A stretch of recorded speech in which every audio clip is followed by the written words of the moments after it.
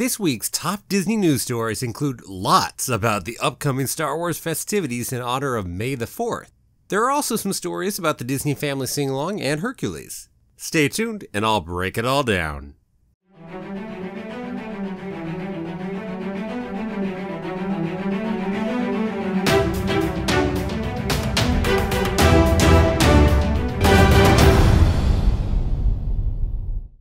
Well, hello there! My name's Jeremy and welcome back to Freeform Disney, where I talk about all aspects of Disney, from the animated movies to the theme parks to Star Wars, Marvel, and Pixar, and the TV shows, and everything else in between. And that is why it's Freeform. And keep coming back every day for new daily content. If you're not subscribed yet, don't forget to hit that subscribe button. Now it's that time of the week once more, so on to this week's biggest Disney news stories.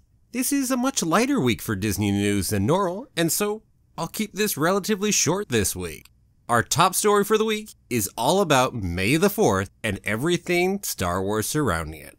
First off, if you're not aware, May the 4th is a major Star Wars day because of the phrase, "May the Force be with you." That's how the origin got to May the 4th, and so it's been celebrated for years and years now. And it's becoming a big event, and even this year, with social distancing, it's still a big event. And then the day after that is also referred to as Revenge of the 5th sometimes, and so we definitely have some stuff on that day as well. So let's get into all the activities that are surrounding next week. First, I'm going to go start talking about the Disney Twitter controversy that kicked up recently.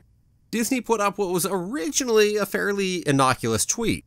As you can see, they're just asking people to share their favorite Star Wars memories. But then they followed that one up with a different tweet that said, "By sharing your message with us using hashtag May the 4th, you agree to our use of the message and your account name in all media and our terms of use." And they linked the general Disney terms of use, a giant 6,500 word document. So I guess you could go look through that if you wanted to have some idea what the heck Disney was talking about. But on top of that being problematic, and all the legal mumbo-jumbo being a complete mess in this day and age, where we put giant legal documents that are made to make sure that we don't read through them, because who's going to read through pages after pages after pages? But this is more problematic here because the tweet made it look very much like anybody who uses a hashtag, Disney can now go ahead and use their tweet and their name without asking any other permission. Luckily, after a lot of backlash, Disney came out and added a new tweet to clarify what they meant, saying that it would only apply to tweets that were specifically replying to their tweet and that used the hashtag May the 4th and mentioned Disney+. Even there, let's be honest, it's still messy, but it's one heck of a lot better than making it sound like any use of the hashtag May the 4th would be prerogative of Disney taking your tweet and be able to use it however they like. Which, according to multiple lawyers, they certainly don't have the right to go ahead and do.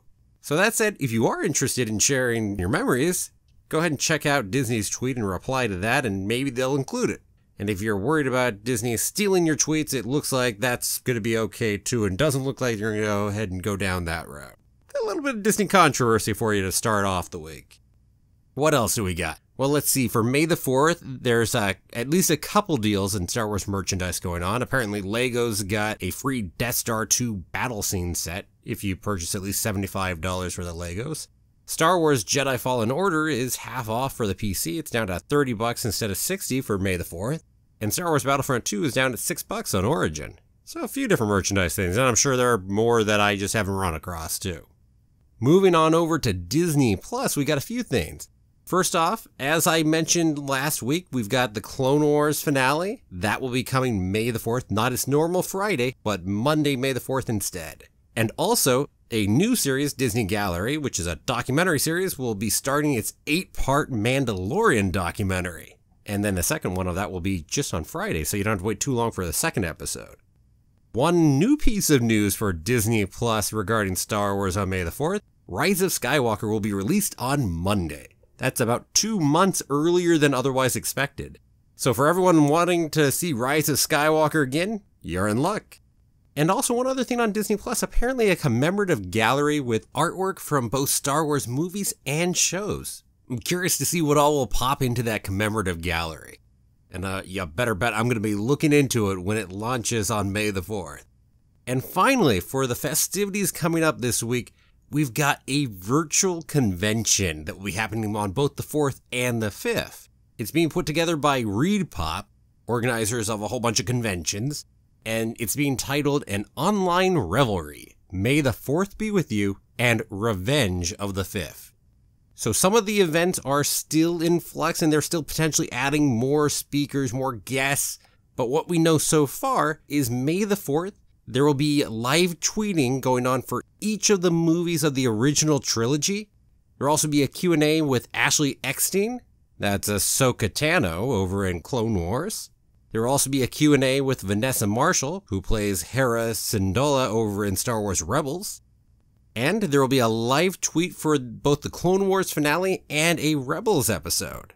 And one other piece is that we do know there will be some interviews with authors of Star Wars books coming out also on May the 4th. Don't know who exactly, but there are definitely some cool authors I'd love to go ahead and see involved on that too. And then on the Revenge of the 5th, there will be live tweeting for the movies Revenge of the Sith, Rise of Skywalker, and Solo: A Star Wars Story. There will also apparently be a live playthrough of Scum and Villainy RPG. And there will be a live comics roundtable with a few different people within the Star Wars comics field. And that's not all, there's still 3 more major events we know of. There's a Star Wars Jedi Fallen Order live stream. There will be an interesting behind the scenes about saving the Lars homestead over in Tunisia.